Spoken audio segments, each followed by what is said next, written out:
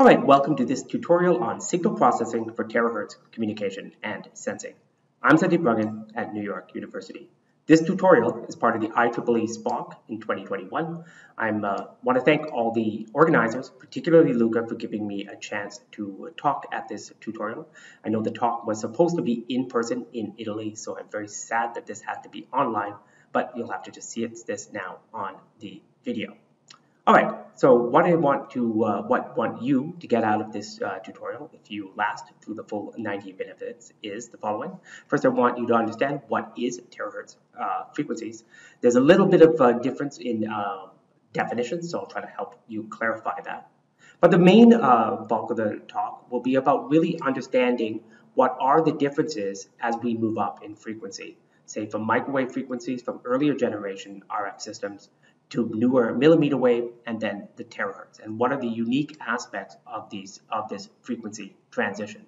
Now, as we move up in higher frequency, it really changes quite a bit all layers of the communication stack. But for the purpose of this tutorial, I'm just going to emphasize a few key areas. The first part will be in channel propagation and how we model that channel propagation and what are the effects at the system level. The second part is about the devices, because these need to change, as we'll see, quite a bit as we move up in frequencies, and we have to understand their limitations and be able to model and try to mitigate them from a signal processing perspective.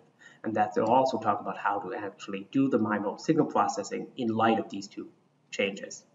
Now, this tutorial is really oriented, if you like, to researchers in the field. I'm sure many of you are researchers both in the signal processing or in the communications area. So what I'll try to do is show you what is the state-of-the-art research. Some of the papers, in fact, I'm going to show you are things that have just happened out in the last few weeks, and we'll see some of the amazing stuff that needs to be that has been done, but also some of the areas that work needs to be done. The focus here is mainly related to signal processing, but of course there's research problems across the stack.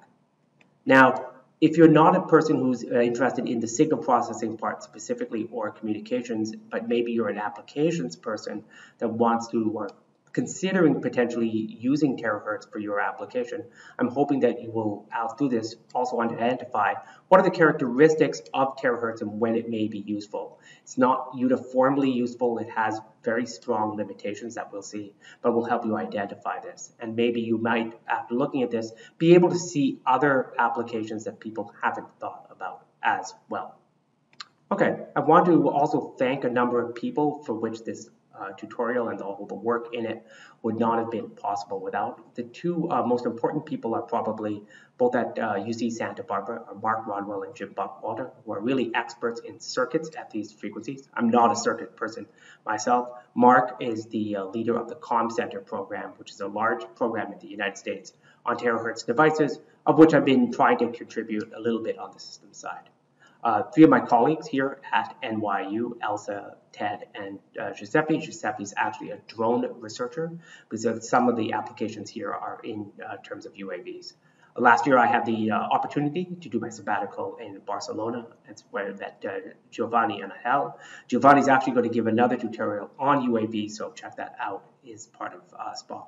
My students notice William and Hashim, and research scientist here at NYU, Marco, and last but not least, Vasily Semkin, who's an amazing researcher at VTT in Finland.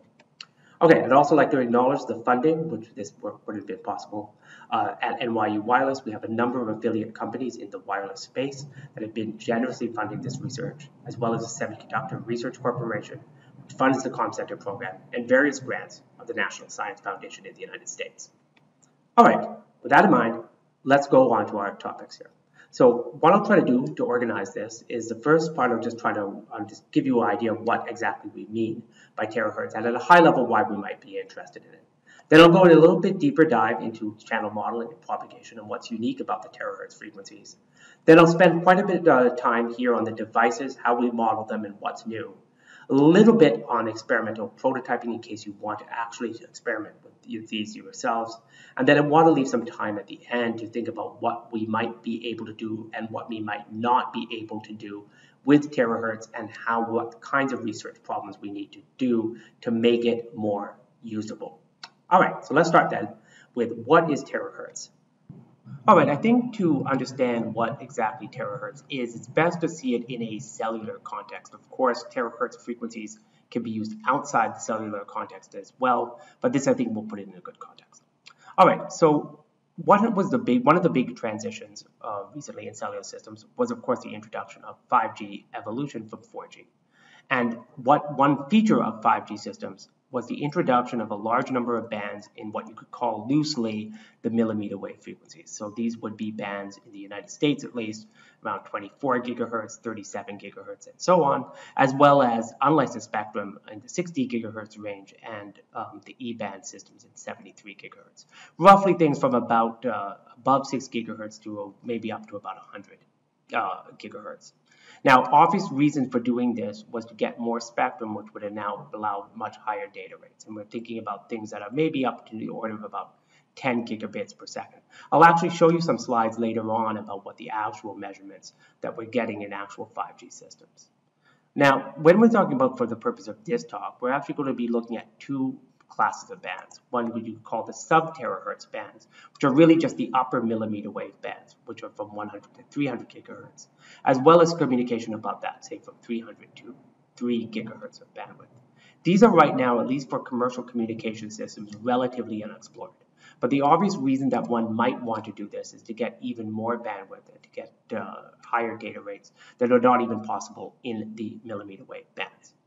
Now, why would you want to do this? Well, you'll see a lot of, I would call them speculative articles, including this one that I contributed on, about what will 6G do.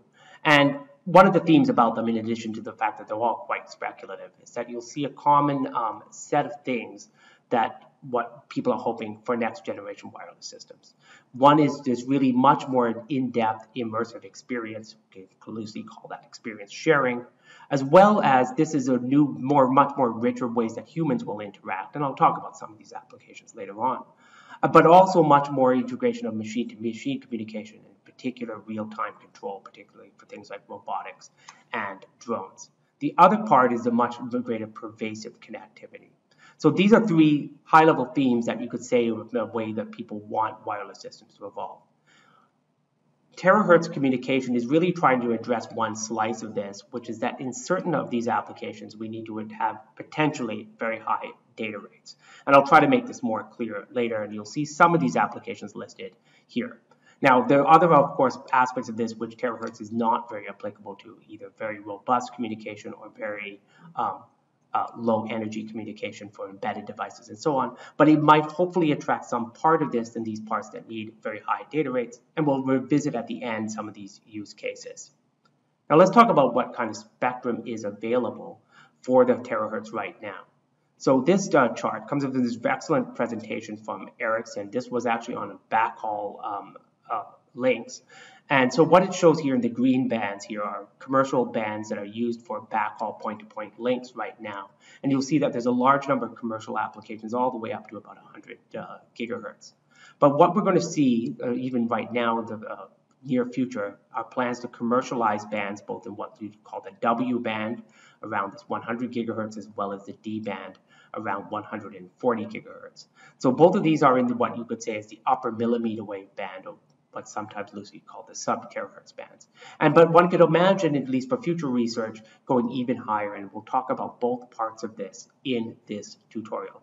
But I just wanted to put this slide up to show you that there is very real commercial progress to trying to open up bands for the purpose of terahertz communication. All right, now that we've defined what is terahertz, we can move on to the next topic, which is in channel models and propagation.